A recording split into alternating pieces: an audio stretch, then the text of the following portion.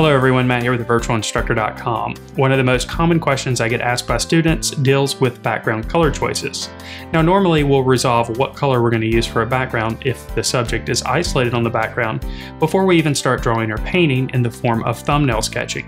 But sometimes we get in the middle of a painting or drawing and we start to second guess our original intention, or perhaps we want to experiment with different colors in our background and even different values as well. Wouldn't it be nice if we could do this experimentation without worrying about ruining our artwork? Well, we can with Photoshop or some other photo manipulation program. Just recently, we finished a live lesson series where we painted a kingfisher bird with acrylic paint. During the process, I started to second guess my original intention of creating a neutral background, so I decided to do a bit of experimentation with some different background color choices using Photoshop. And in this video, I'll show you how it's done. This is an invaluable tool to use if you're an artist, and it can help you make great decisions about your artwork. Let's have a look. All right, the first step is to bring in our painting or drawing into Photoshop or some other photo manipulation program. And you can see here we're not completely to the background yet in this particular process. We still need to address some of the details on the tree or the stump that the bird is sitting on, but we've got most of the colors and values of the bird in place, so it's now time to start thinking about the background. Now, in most circumstances, you want to think about the background right from the beginning, so you want to create thumbnail sketches before you begin to determine what your background color is going to be. But a lot of times, even when we create thumbnails and we're going through the process of creating a piece of artwork, we change our minds and we want to experiment and try some different things. And, you know, when we're working with traditional art materials like paint or colored pencils or pastels or whatever medium you're using, you kind of have to think about what you're going to do before you add the colors. Because of course, you don't want to add colors and then decide later that that was not a good color choice. Well, with technology, with Photoshop and other photo manipulation programs, we can experiment a little bit before we actually start applying paint to the surface, so we get a good idea of what the colors are going to do, how they're going to react when we add that background color. Now, of course, I mentioned that color is important, but the value is also important. We want to make sure that the color we choose in the background and the value that we choose in the background really accentuates the subject and makes the subject stand out. Right now we just have the neutral ground that we put in place when we started this painting, and of course that's not going to be a good choice for our background. It could work. We can see the birds standing out and contrasting, but we can add a little bit more interest to the background. So the first thing we need to do to experiment with different backgrounds is we need to isolate the subject from the background so that we can start adding backgrounds and experimenting around. So there are a couple of options here in Photoshop. The first option, of course, is to try to use the magic wand tool. So over in your toolbar, you'll see a little magic wand, and you can click on that, and we'll just try to pick anywhere in the background here and click on it. You can see that when we do click on the background, the selection is not very good. It's not even really picking up the bird. It is to a certain extent, but of course there's some issues. We can play around with the tolerance up here. We can change the tolerance to something like 20. And tried to do that, and that doesn't really change things too much. We'll go the opposite direction. We'll go up to 40, and that does a little bit of a better job. Let's go to 50 and see what happens. And getting a little bit closer, but you can see it's not perfect. So our next tool to go to is the quick selection tool, and the quick selection tool will allow us to basically scroll over the surface with the mouse depressed and try to pick the areas that we want to select. Now it's based on brush size. So right now we've got the brush size set on 26. Let's make it a little bit larger, and we'll just start selecting here in the background. Actually, we need to first deselect. So we'll go up to select, deselect, and now we can start to try to pull a selection around. You can see so far it's doing a good job picking up the bird, but then when we got up there to the beak, things got a little crazy. We'll continue working our way around, and you can see the quick selection tool in this particular case is not necessarily going to be the best option here. So let's just back up. But you'll see also in the quick selection tool that we have the option up here at the top to select subject. So let's try that. and see if the program can pick out the subject. And look at that, it did. It did a great job picking out the subject. It isolated the bird, but it didn't pick up the tree. So very easily, we can just go down here and sticking with the quick selection tool, we can just add this to our selection. So I'm just clicking and dragging over the top, and you can see now the bird is completely isolated along with the tree, and that's pretty great. It's not perfect. You can see right along the edge here, we could probably extend that out a little bit.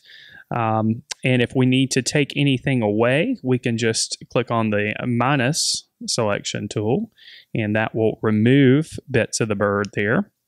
But this isn't bad. We don't need a perfect cut here in order to evaluate the background. So what we need to do now is take the bird in the tree and put it on its own layer. So I'm just going to hit Command C since I'm on a Mac, and that will copy that selection. And then we'll go down here and create a new layer, and we'll hit Command V, which will paste it in place. Now, it doesn't look like anything happened, but if we look over here in our layer palette, we can see that the bird is isolated on its own layer, so we can hide the background layer now, and now we have the bird isolated on its own layer. We can really see the edges here and how imperfect they are, but that's okay. That doesn't matter.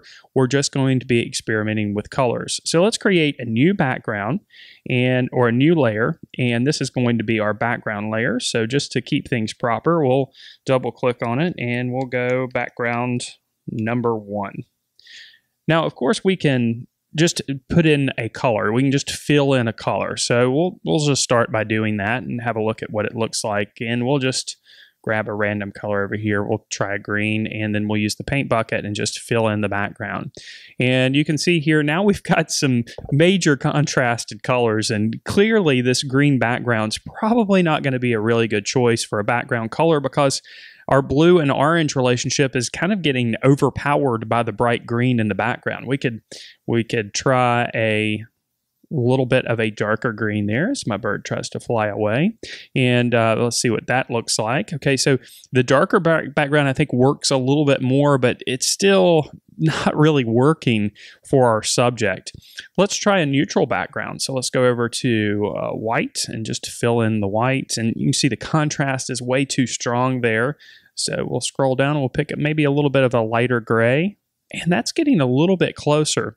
But one of the things that's happening here is we've got this discrepancy between the brushstrokes and the stark background. So it's not really giving us a really good idea of what our finished painting could possibly look like, because we're going to have some variation in value and color in the background anyway when we start applying it. Now, my instinct here looking at this piece is to choose a background color that complements the complementary color scheme. So a background color that's going to work with the complementary color scheme, and that means that we could either go the neutral direction, like we were looking at just a moment ago, or we could choose one of the colors on the bird for our background color, like one of the oranges or one of the blues. Now, we're going to have to adjust the value of those blues in order to do so. Let's go ahead and try one of the oranges, and I can just use my color picker tool over here. We'll just use the eyedropper, and then I can pick a blue or an orange on here. Let's start with an orange. So let's start with one of these lighter oranges there, and you can see it automatically picks it in my color palette over here. I'm going to make it a little bit lighter, and let's go ahead and fill that in. Ooh, that's pretty strong there. It really is contrasting the blues, but it's still a little bit too strong. But let's go ahead and just start with this base layer and start making some brush strokes over the top of it. Maybe some lighter brush strokes so we get a better idea of how this is going to look. So I'm going to create a new layer over the top of that background color, and I'm going to call this brush strokes. Now I'm going to pick a good brush for this, and Photoshop now comes with Kyle's brushes. I've had these for years and used these for years, but if you're brand new to Photoshop or you have an Adobe CC subscription, then you have access to all of Kyle's brushes, which are used by professionals all over the world. They're fantastic brushes. They do a great job of replicating actual traditional painting and drawing tools. So this brush, let's see, what's the name of this brush here? I think this is the Big Wide Softy brush here. Yep, that's what it is. And I'm just going to pick a slightly lighter version of the color that we placed in the background. I'm going to start making some brush strokes over the top. So I just want some of that darker orange to show through. This is a little bit of a lighter orange. And it's going to give us a little bit more of an accurate feeling of what our painting might look like if we have some looser brush strokes over the top. Now you might be wondering, why am I not going to just consider putting tree branches and things like that in the background? Well, this is a relatively small painting. It's only 8 inches wide by 10 inches tall, and I don't want to muddy it up with a lot of details. I want the bird to remain the focus of the painting. So that's why we're going to stick with pretty much neutral colored background here. So we can add some variation in here. We can add a little bit of a slightly darker bit here and there if we want to isolate certain areas and bring out the contrast. So if we have a lighter area in the middle portion of the bird, we can maybe make the oranges a little bit darker across, and vice versa. If we have a darker area, or if we have a darker area on the bird, we can make an area a little bit lighter if we want to. So we'll go up here and make it a little bit lighter around the beak and see how that stands out. So that's not too bad. I kind of like the way this looks.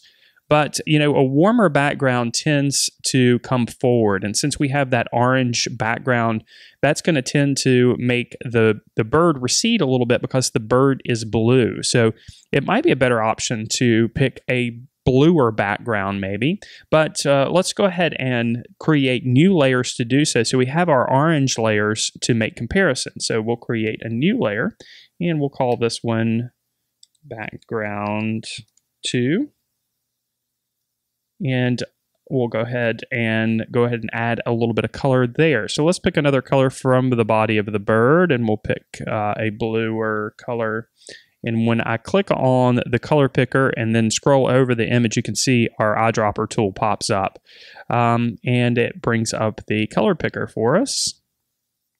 We'll start with, let's go with a more neutral, darker blue here.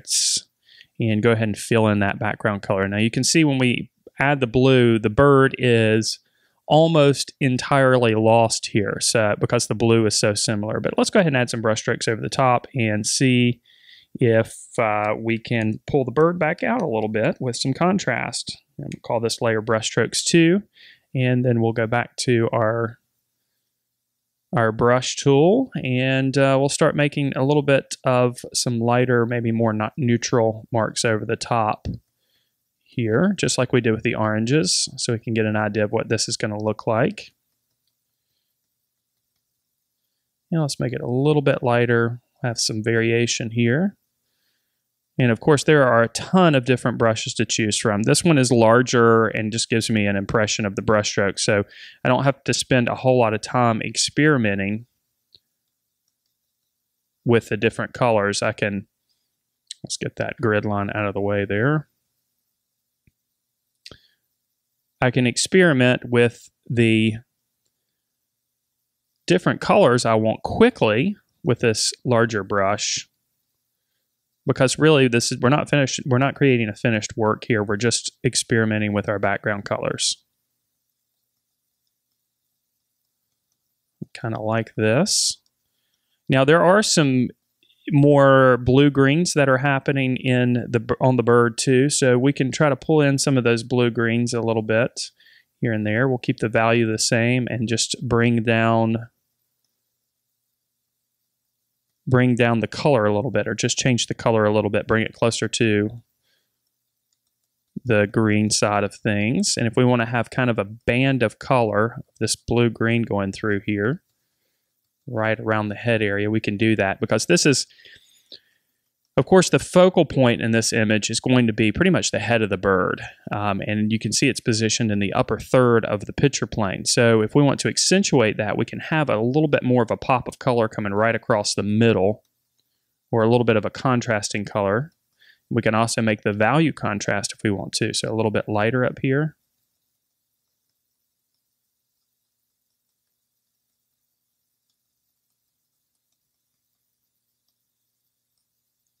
And let's see, let's make some of these values a little bit darker down here. So we'll grab that blue color that we had and just make this a little bit darker down here at the bottom. And that will help to contrast the tree branch down here at the bottom.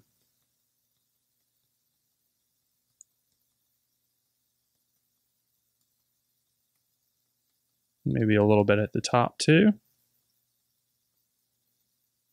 And let's kind of create a little bit more of a transition here.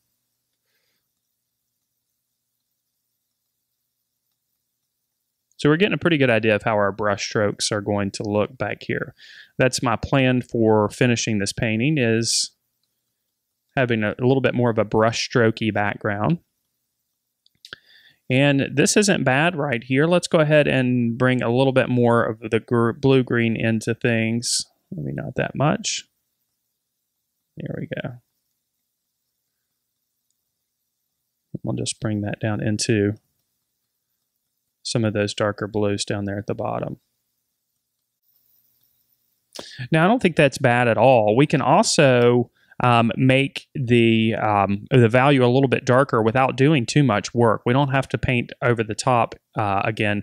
All we have to do is go up to Image Adjustments, and then we can go to Brightness Contrast. And since we're on that particular layer, we can just bring the brightness down and make the values a little bit darker in the background so we get an idea of how that's going to look. Or we can make it a little bit brighter, a little bit lighter if we want, and see how that contrast is going to work.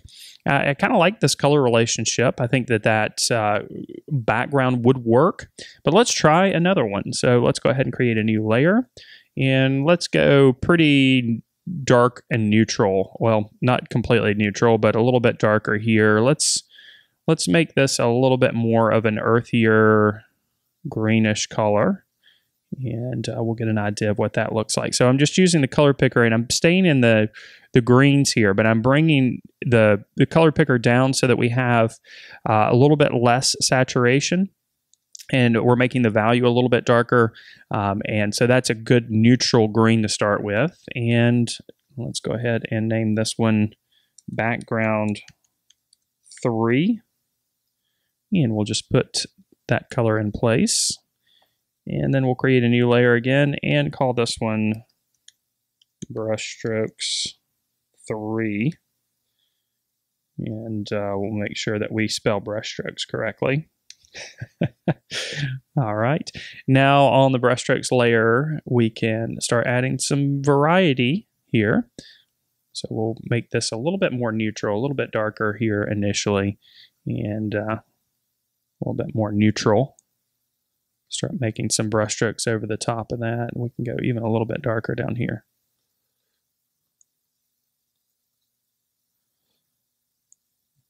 Just quickly adding some of this color.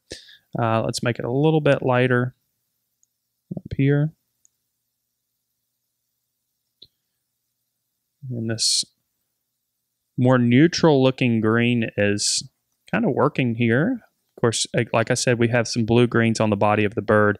We just want to make sure that our background is not so bright and so strong that it detracts from the bird. The bird is the star of the show. This neutral color, this neutral green, kind of adds a little bit of a different flavor to the image, of course. Let's make it slightly lighter. Right across the area of focus.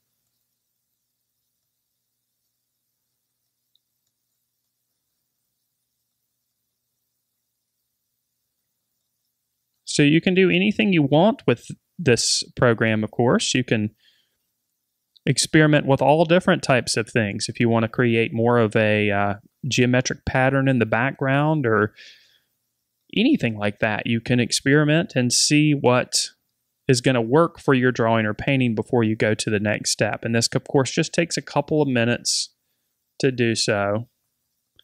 If you've never used Photoshop before, or a program like that, or if you only used it a few times, it might take you a couple of minutes to get used to it. But I'm telling you, this is a very valuable tool for experimenting with different things that you're going to do in your art without having to make a commitment until you're ready to make that commitment. And let's go ahead and make the bottom portion a little bit darker. I really like the way this this neutral green is working here. Let's make that slightly darker. make that tree stump stand out a little bit more.